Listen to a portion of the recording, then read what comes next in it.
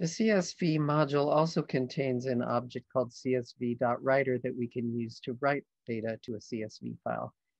And the process is pretty much the reverse of reading.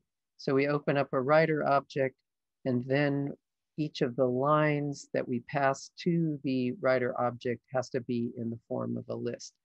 We write them one at a time to the writer object, and then when we are finished, we close the writer object and it gets written to the file as a CSV. The csv.dictWriter object is similar, except that each row that I pass into that object has to be in the form of a dictionary instead of a list. The other thing is that the header row has to be specified separately than the rest of the rows, and we'll see why as we look at examples of this. In this example, I've created a list of lists.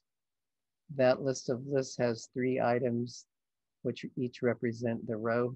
The first row is the headers, which have columns name, company, and nemesis. And then the other 2 items in the list are information about 2 cartoon characters and that give the name of the character, the company they work for, and their nemesis as the items in those rows.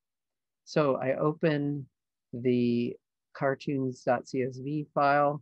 This time I use W instead of R because I'm going to be writing, but otherwise it's similar to the reader object.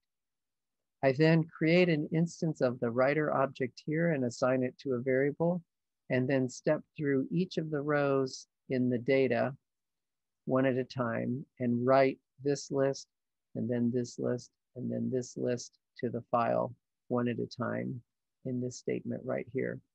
After I've finished writing each one of the lists, then this loop is finished. I drop back to this indentation level, and then there isn't anything after that. So I drop back to the initial indentation level and close the file. And that actually causes the data to then be written out to the file.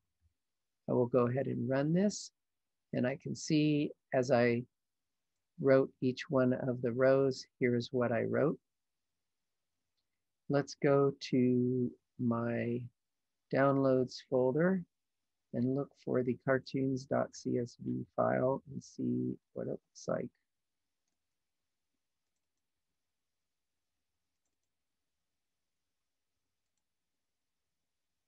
We can see that it has written out 3 rows of data. The first one is the header, and the second and third row are the data about the particular characters.